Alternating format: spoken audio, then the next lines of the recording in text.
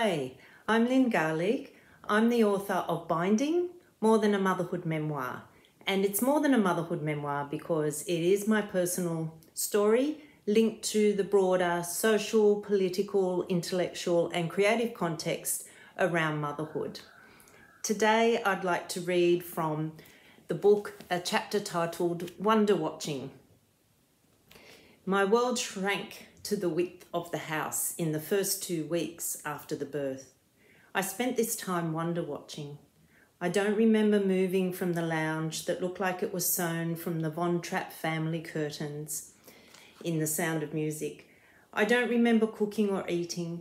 I only remember the blissful feeling of Sonia's warm, peanut-shaped body lying across mine. She looked even smaller and more protected when she was in Andrew's strong, hairy arms. Her olive skin was the same colour as his. He sang silly rhymes to her. I'd watched the brown, downy hair covering her fontanelle, rising and falling with each pulse, because each pulse mattered. Each pulse was reassuring. I smiled at her every random suck and sigh. We had moved for a short time into the home my grandfather had built. The gordonia which my nana had planted now reached to the height of the window, as if stretching to glimpse the newborn. It offered its first large flowers bowing to the ground, revealing its egg yolk stamens inside circles of white silky petals. Birdsong punctuated the day. Kookaburras started like old Victor lawnmowers trying to kick over during Sonia's first feed. Throughout the day, the rainbow lorikeets trilled in pairs around the grevillea. During the transition to golden light at bath time, sulphur-crested cockatoos screeched a cacophonous goodnight. We had joined a raucous rhythm of life growing and changing form. Time was measured in intervals of short breastfeeds.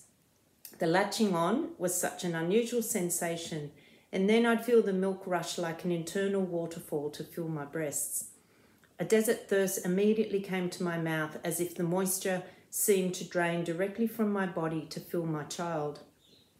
Her mouth moved to a suck, pause, suck, pause, suck, pause rhythm. Andrew replenished me with glasses of water. Apparently newborns can only see to the distance of their mother's breast. The midwife also told me that babies were already familiar with what would become the breast milk. They had tasted it and smelt it because a similar substance had floated in the amniotic fluid. I believed her because Sonia latched on tightly as if she'd been waiting 9 months. From the first feed and every feed thereafter, she gripped my index finger with her whole hand as if to ensure I wasn't going anywhere. The first few times I breastfed, my womb contracted as if some mechanical machine were operating inside me, rotating toothed cogs against one another that tightened internal walls. When this happened, I'd sit very still and wait to see what would happen next. I had to adjust to my maternal body as I had adjusted to my pregnant body. Vacated space inflated my belly and milk bloated my breasts. Along with baby clothes, flowers, birthing had delivered hemorrhoids, stitches, and other complications, all common after birth, but unknown and to me and unexpected. Nevertheless, my body, which before falling pregnant, I had viewed as inadequate in some way, too generous in parts, too stingy in others, now appeared to me as incredibly capable. My body was already nourishing life when I was still lost in the marvel of creating it. I began to appreciate my body in new ways, as if it was someone else's. In fact, I was in awe of it. Previously, I'd never had a reason to think about a nipple being not just one opening, but a circle of openings. I found this out when Sonia detached herself after a feed once and milk continued to spurt at an odd angle. During such moments, I was reminded that in Greek mythology, the Milky Way was created from a spurt of Hera's milk. Hera was the goddess of marriage, women, the sky, and the stars. I began to think perhaps it's not a coincidence that newborn babies have the same number of brain cells as there are stars in the galaxy. 100 billion of them. I was to discover too that even the openings of a nipple swirl in the same pattern seen in the curve of a seashell, the swirl of a fingerprint, the curl of a wave and the eye of the storm. The same golden ratio as the DNA double helix of life itself. Because I was reading everything about breastfeeding, I found out that even as I was wonder watching, I was contributing to the economy. Of course I was. I was producing food that was keeping a human alive. I just hadn't put it in economic terms. Breastfeeding is estimated to contribute 3 billion to the economy each year, which is similar to the estimated contribution by the Australian movie and television production industry. However, breastfeeding isn't recognised in any economic data. Baby formula and cow's milk production is, but human milk isn't counted, even if it's sold or donated. I wondered why this was so, given the numerous benefits of breast milk for babies. Putting wonder watching into economic terms, the economic cost to me was about 20 hours a week of unpaid work. I hope not all my important work as a mother would be seen as unproductive by the country and have no value. I displayed the cards we'd received on the mantelpiece over the fireplace, where Nana used to place crystal vases of lilies from her garden. Sometimes when Sonia fell asleep on me, I'd remain still, not wanting to disturb her.